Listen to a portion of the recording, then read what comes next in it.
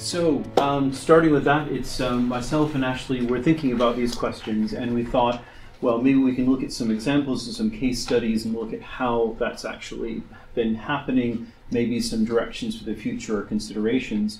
And I think we'll find that there's a lot of great stuff happening, and there's a lot of things that could maybe happen in the future as well. But first of all, what is 3D digital recording? I think there's so much expertise in that evident at this conference. I won't go into this too much, but basically we're talking about, I've got some examples from a site, I believe that is shuttle there, yeah. And you also got a thing on the bottom which is talking about one of the methods, which is laser scanning, and some of the parameters. And one of the things you can see from that is that there's lots of metrics, there's lots of quantitative data that you can use to evaluate exactly how you proceeded with most of the 3D scanning technologies, and that's quite useful in terms of comparing one to another and where you are with it. But basically what we're talking about is 3D dimensional data capture using either some type of electromagnetic spectrum, so use your visible light, laser light, it could be other parts of the spectrum as well. But your basic idea is doing a kind of rangefinder technique where you're looking at the distance between points and you're measuring usually in a semi-automatic process, and that can also include things like photogrammetry where you're basing it off of actual digital photos. So examples could be laser scanning, photogrammetry, structure from motion, which tends to be things like using drones to capture images, and then basing the digital models off of that. Also white light scanning, sometimes known as structured light, and you could also include things like the Faro arm, which are sometimes called contact metrology type of solutions. So basically these type of data sets have to then be processed into models which can be used for lots of applications evaluating the site. Not a new technology at all. Aspects of this, particularly photogrammetry, have been around for many, many decades. But the increase in computing power and resolution and technology has really made it a lot more available than ever before. So I think it's fair to say it's been being used in archaeology for some years. I think specific conservation applications are a bit newer, particularly if you're talking about lab-based object conservation. But even on site, in terms of how well that's being integrated into the whole picture, I think is still very actively developing, which is exciting. Let's go here. Just really quickly to say, while you can have a look while I'm mentioning, that there is quite workflow involved, and some of this can be automated during the process, but a lot of times there is user input that has to happen during the process. The most important thing is planning what you actually want to record, what are your research questions, what are your operational needs. Whether it's for conservation or archaeology, and I think that's the stage at which you really determine what the outcome's going to be. And I think sometimes there's too much of a tendency to say, I've got this brilliant kit, let's turn it on, take a scan at whatever parameters are recommended, and then you've got your data set. And I think that's not necessarily the best way to look at it. But just to say, after that, there's usually the scanning event itself, where you're actually capturing the data, processing, which often uses quite a lot of computer power and goes through various points of creating point clouds and polygons and all of that. This is probably quite familiar to many of you.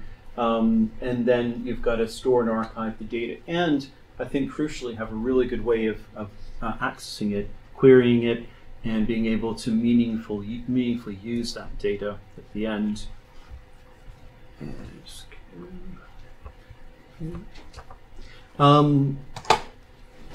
But what can it do for archaeology? We've kind of heard about this, touched on already, but obviously it can be very accurate, relatively rapid 3D recording of sites or features, including stratigraphy. Different techniques have slightly different resolutions, but you can certainly get sub-millimeter accuracy with some of them. Laser scanning is not necessarily the most accurate in all cases, and it isn't necessarily the cheapest either, but it certainly has been used very effectively, along with increasingly photogrammetry and drone-based work as well. But basically, one of the big advantages of it is you can sometimes do recording in quite challenging conditions, including underwater archaeology, very challenging lighting conditions and foreshore and all that sort of thing, where you wouldn't necessarily have very easy access to do physical measurements in a more traditional sense, even if you wanted to approach it that way. So there's a lot of advantages to that. It can be geolocated, incorporated into GIS systems, and of course increasingly things like building information models, which you heard about a little bit yesterday. And it is important to note that 3D digital recording is not the whole picture of something like a BIM database, but it is a lot of the data that can be used to build into that, of course. It can also aid interpretation of the site or elements of it, and of course we've heard a lot about post-presentation and of the site to the public, and that can be quite an important aspect of that, whether it's for understanding it or basically leading to whether it's enhanced reality, virtual reality, all sorts of technologies to present the site as well. In terms of conservation, what can it do? Because we've thought a lot about archaeology, conservation. The thing with this is that it can be a faster, better way of recording a lot of the type of information that conservators normally do when they do a condition assessment of an object or a structure. So you've got some examples here where you've got, I think on the top, you've got an elevation map of the building in Pompeii, and this is part of a very large project using many different modalities of scanning to build very detailed, comprehensive models. So in this case, you're doing it with a structure. The one here is actually a vessel. It's a pewter vessel from a marine archaeological site called Roselike from 1740, and you can see the roughness caused by the corrosion products which have built up on the surface. So you can actually map things like cracks, corrosion, and all kinds of physical features, including original technological features as well. So you've got those two. So basically you can do active 3D recording again. You can detect features that you might not have seen easily with just the eye alone. Find technological information, which can also feed into archaeological interpretations, and a host of other things. But one of the really powerful things that it can do is to allow you to review the data with colleagues, even remotely, have discussions about the condition of the object and what the best way forward might be in terms of its conservation strategy. And I think that's where it starts to become more powerful, even more so when you've got the data from a 3D scan. You can then build that into more complex models such as BIM if you've got something a bit larger, but also things like finite element analysis, which is from engineering, where you're actually using it to build structural models, predict things like load capacity if it's a structural feature, and that allows you to make some really important decisions about how to take care of the structure of the object. So there. Just to say really quick, this is how I can see it fitting into the conservation picture, kind of at the beginning, and then you've got sort of conservation treatments, whether they be active stabilization or preventive approaches. You often want to evaluate how well that's worked, and then at the end you might want to do a bit more using the 3D models again. Okay, very briefly I mentioned the Rosewhite project, and this is an example of how a current marine archaeological excavation has been using 3D scanning of its objects that have been recovered during the project as standard procedure. So you've got a white light scanning of a copper alloy lamp going on here. And this is a historic wreck which has been excavated starting last summer. And one of the really interesting things that we did with this is, and this is actually in a lot of ways very, very similar to the work in Jersey with the coin hoard. One of the problems with marine archaeological objects is they often form concretions, which are very hard crusts forming around particularly iron objects, and the corrosion and the calcareous crust that forms around that often makes a combination of a lot of objects stuck together. And there's also a spatial relationship between those objects, and that's important for the archaeological interpretation as well as understanding how to approach the conservation.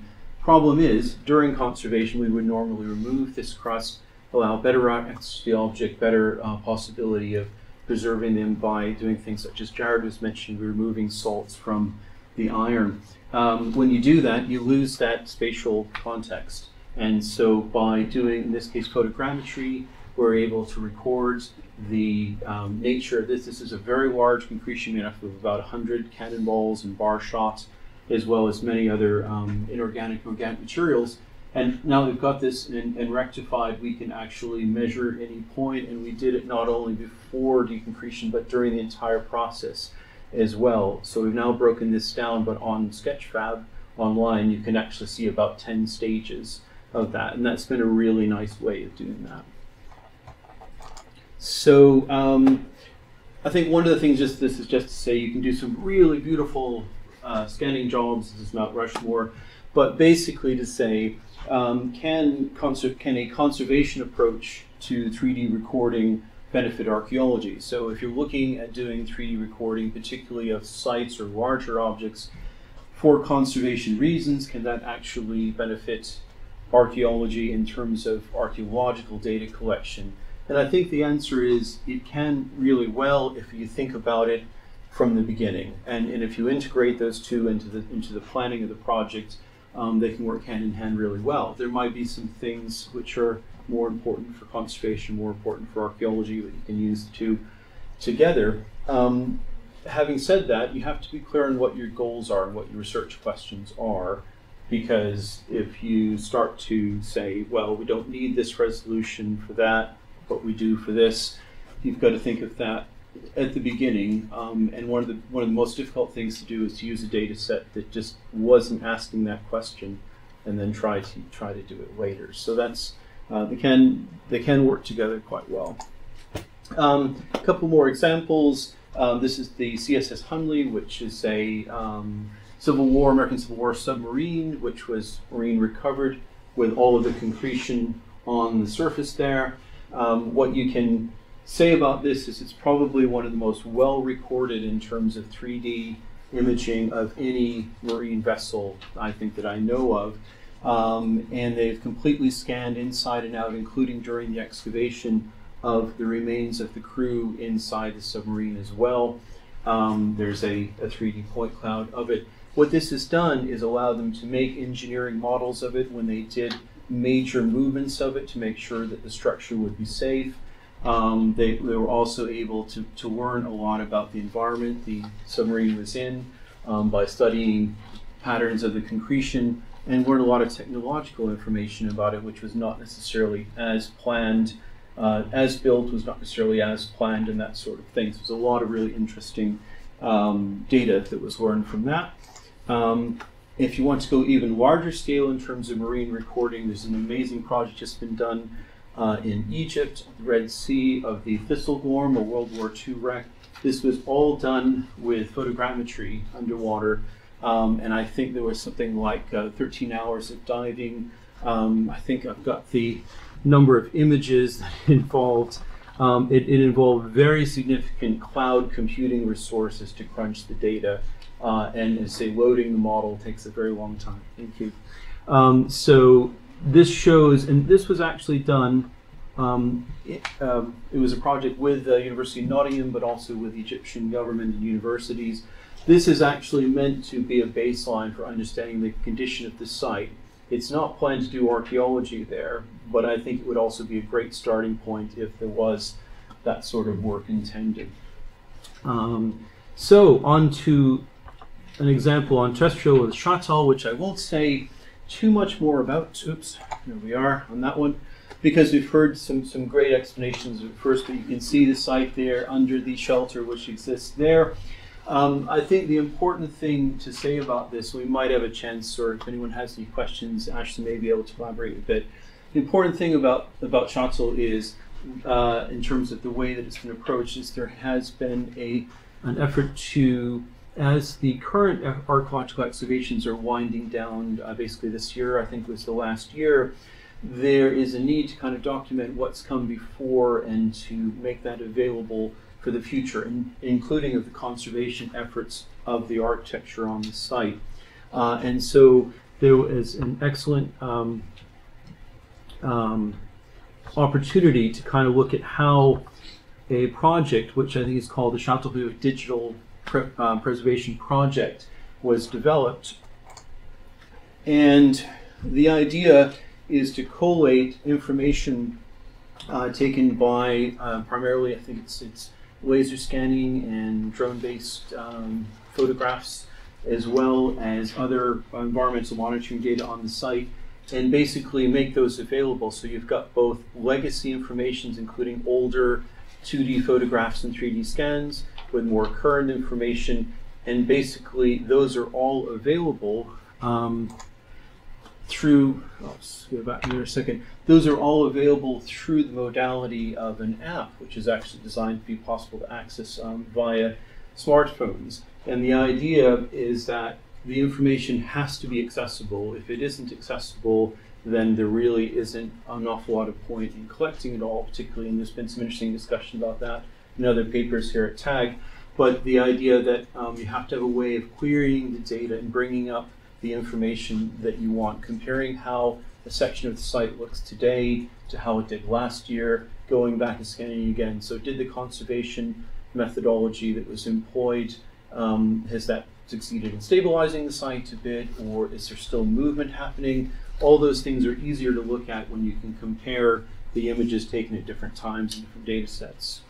So one of the really amazing things that was done with this is there was a particular sculptural head, and I think possibly some of our colleagues could say more about this, but basically this is a plaster sculpture, and it was found, I believe, after the fact, but by looking at the scans, it was possible to determine exactly how it fit into the context, and to actually use that information to learn more about the archaeology and the conservation, and to inform the way that it was preserved on the site. Basically, there are some challenges with it, with 3D digital capture for conservation or archaeology. But both, again, data is only good as research questions and the planning that was done. Data sets can be very, very large. Format, archiving, and retrieval can be difficult challenges in terms of the physical computing equipment. There's a little bit of a training gap and a lack of common language between those who kind of produce the equipment and the software, and archaeologists and conservators and other users, and getting those people to all talk the same language and work effectively together can be a bit challenging at times. Part of that is a training issue, and the fact that we could have more integration of 3D recording training into archaeology and conservation training courses, as well as practice on site. And the other thing is that it can be very time consuming. It can take an awful lot of time from hands-on work by conservators and by excavators as well. It can certainly make the argument that it's well worth it, but if you have a size of team that allows specialization, keeping all this running while other things go on, it's ideal. If you don't, it can be a challenge to keep it all going. There's one other point I'd like to try to make before it's finished, and that is there is a perceived lack of interpretive element. And this is where we might get into slight theory here. I realize it's been a little light so far on the theoretical aspects. And there are two ways you could talk about that. One is the fact that people tend to look at the result of a 3D digital scan, which is produced by an automated system such as a laser scanner, and saying, okay, brilliant, that's objective. That's actually something which is probably closer to representing the actual site or object than, say, a drawing made by an archaeologist. But that depends, because you have cases where actually the data set's incomplete. There are gaps in the model, so it wouldn't really be a watertight model, if you'd like to say it that way. And then sometimes some people actually fill those in using various algorithms, okay? And that would actually essentially mean that they've not scanned as thoroughly as they could have, but it's kind of been fudged a bit. And so sometimes the appearance of these data sets can be very, very good, but they're actually not quite as accurate as they seem. Another way you can take that is whether or not some modalities may be better than others. And I'll just leave you with the Newport medieval ship, which some of you may be familiar with. And in this case, along with some other maritime projects I'm aware of, they've actually chosen to do a lot of the recording with a contact metrology system like the Faro arm, because there is or can be a certain amount of interpretive element similar to what you would get with archaeological illustration by hand, in the sense that the archaeologist or the conservator can note details and can actually choose to make sure they're represented in an active, deliberate choice, whereas they may or may not show up in a scan, which essentially is an automatic process. So that's a kind of maybe theoretical argument you could have as to which is better. Some people would say if the technology is good enough, eventually we won't need to have that kind of active process and save time and all that kind of thing. Other people might say it's crucial to have that, and it does allow a little bit more possibility for the kind of reflexive process of archaeology and conservation to get into the results as well.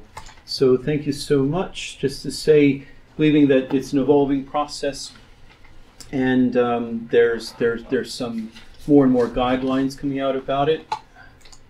But I think going back to our original question, was it an evolution or a revolution? I think in many sense it's evolution, because you're looking at more sophisticated ways of recording this same kind of information that conservators and archaeologists would have wanted to do in the past, better and faster than before. But the idea about why you're recording it and what you need to know about the object are really kind of, there's a continuity there in terms of practice.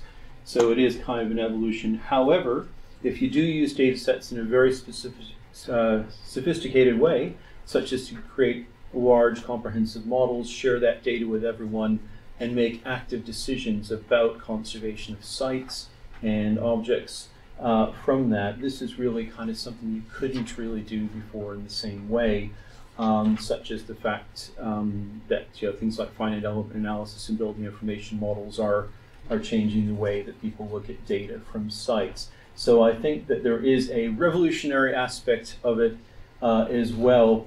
It's just one of those things where possibly a mixed methods approach is sometimes still appropriate. So thank you.